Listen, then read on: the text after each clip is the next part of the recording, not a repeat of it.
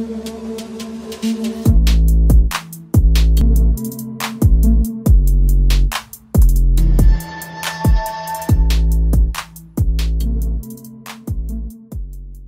up, YouTube? It's your boy Matrix21 back with yet another video, and we have this anime talk again where we talk about an anime. I let you know if it sucked, why it sucked, and why it didn't suck. First off, we start off with why it sucked. And to be honest with you, I didn't want to do this video because I love this anime, and I didn't want to have to nitpick and find reasons why the anime sucked, but I guess I had to just to be fair. And I love my JoJo's Bizarre Adventures, one of my favorite animes of all time. But like I said, I have to be fair, and I have to pinpoint some things that suck. This anime didn't suck, but we got to do it anyway. But we're going to go through the anime, which means we're not going to talk about Steel Ball Run or Jojo or Stone Ocean. We're not going to talk about those because those are manga only as of right now.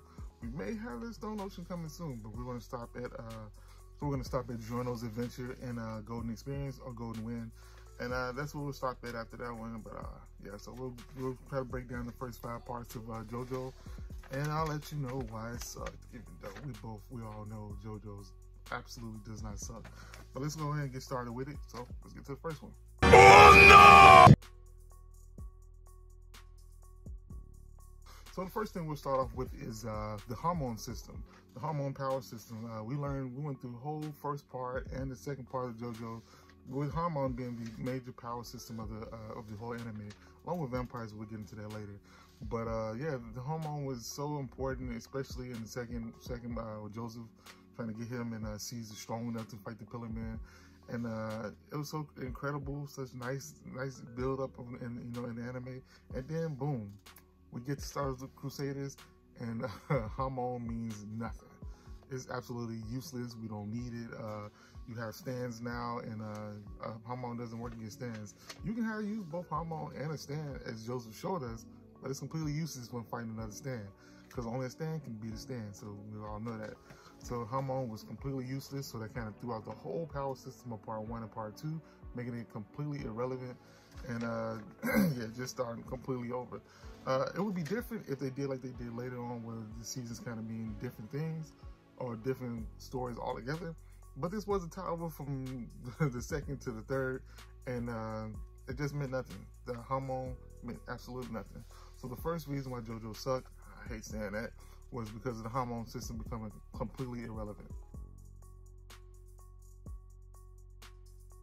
So the second reason why JoJo's Bizarre Adventure sucked is because of vampires. I mean, I don't know why they really kind of had the vampires. They got rid of them. They were very important in the first part with Dio, and second part as well, but I'm not really sure if the Pillar Man were vampires. I'm not really sure about that.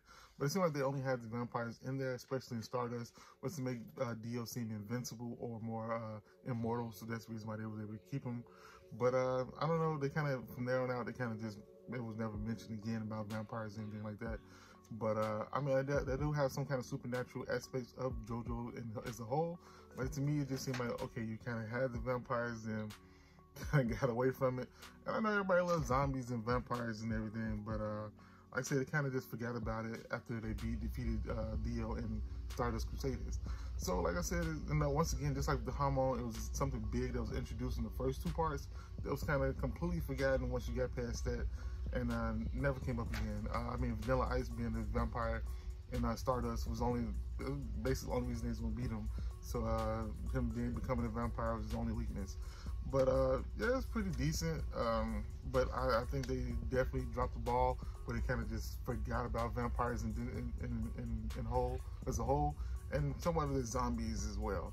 But yeah, as the number 2 reason why JoJo's Bizarre Adventure sucked was because of the lack of caring over vampires. I mean, you could have just not introduced them or just kept them on, but you kind of did either. But let's go. The third reason why JoJo's Bizarre Adventure sucked, and it may be a little bit controversial, is because of Phantom Blood. To be honest with you, the first part of the series was completely different and kind of boring compared to the rest of the series.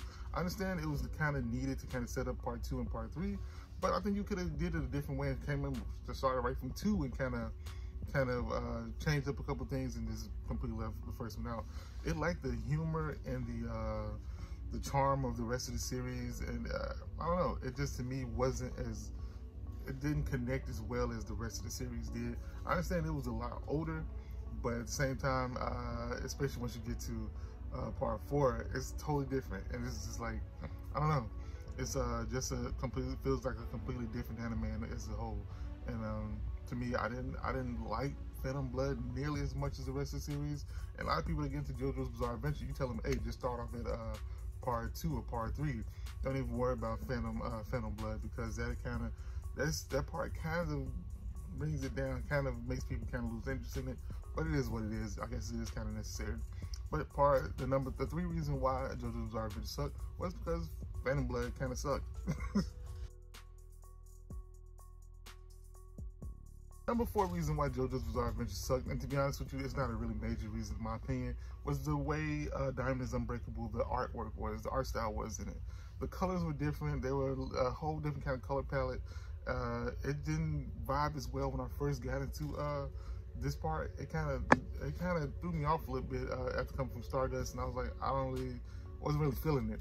Took a while to get used to it, and then don't even get me started on Jotaro. The way they made him look, to me, I didn't like it at all. It kind of made him look way more less imposing, not as serious as he was in Stardust. And it kind of, I don't know, it kind of changed his whole character. They even changed the whole color scheme for Star Platinum, which is, it wasn't bad, but I mean, it wasn't Stardust, and I liked him better, him and Jotaro better than Stardust. But I mean, like I said, it wasn't a huge major thing, but it did kind of throw me off at first. So I got kind of used to it. But yeah, the number 4 reason why JoJo's Bizarre Adventure sucked is because of the art style of Diamond is Unbreakable. So yeah, the number 4 reason why JoJo's Bizarre Adventure sucked was because of the art style of Diamond is Unbreakable. And the last and main reason why JoJo's Bizarre Adventure sucked, and once again, like I said, I don't believe it sucked, it's one of my favorite animes of all time, and I'm kind of nitpicking with all 5 reasons. But the last reason why is because each part, other than Phantom Blood, was contained, well, you know, it was contained to one season, one like 20 episode run, other than the first 2 seasons, which was shorter than that 20 episode run, and you really didn't get a whole chance to really see them go on different missions, do different things, especially with Golden Wind. It would have been amazing to see what happens after, or in another kind of mission, because they only went on one mission in that whole season, and it kind of like, man, these characters are so amazing, everything was so great in it, that I would really love to see them go on to, you know, do more things. But I mean, that's kind of how the anime is. You get one season of these characters, and we move on to another season with new characters. And I mean, that is a good thing. And like I said, when we get to the top 5 reasons why JoJo's didn't suck, that's gonna come up again. But like I said, I really would have really liked that we got more of a story going on with some of these characters. With Josuke and Okuyasu, I would have loved to see what happened to them after they defeated Kira. That would have been really nice, really cool to see, especially even with Giorno and Mister, to see what happens after everything happened. And to be honest with you, that probably wouldn't matter, because Giorno was so strong at that point. Anything would have came up, he would have just immediately eliminated. So I guess you had to kind of stop on that one. But like I said, especially with Diamond is Unbreakable, that story is kind of still going on. They kind of just left, and then we really don't know what happened afterwards. Especially in Stardust, we don't get what happens after they beat Dio. But you got Polnareff coming back in part 5, and like that kind of time period between Stardust and part 5, a lot happened to him in that period, and it would have been nice to kind of see maybe what happened in that. I mean, I guess we don't really know what happens to Polnareff now. Doesn't matter. Did he even make it? I can't remember. But I just would have really liked to see more go on with maybe a second season of Diamond is Unbreakable, or a second season of Stardust Crusaders. It would have been really nice in my opinion, but I understand the concept of the art, the manga and the anime, and it is contained to basically one season. So I'm okay with it. But yeah, that's it. Oh my God! So that was my 5 reasons why JoJo's Bizarre Adventure sucked. And like I said, I don't think it sucked, and we'll definitely be getting into 5 reasons why JoJo's Bizarre Adventure did not suck.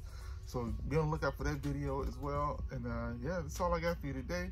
I hope you enjoyed this video. I'm trying to do more of this, and I think I may do who may I do next? We'll see. I may do Demon Slayer next. I'll do Demon Slayer next after we get done with JoJo. So just be on the lookout for 5 reasons why Demon Slayer sucked. And we all know Demon Slayer doesn't suck, so we'll get to that when we get to that. But that's all I got for you today. Make sure you hit that like button, subscribe to the channel. Comment down below how you feel about this top 5 list, as well as hitting that notification bell so you never miss a video. This is Matrix 21. Peace. Talk to y'all later.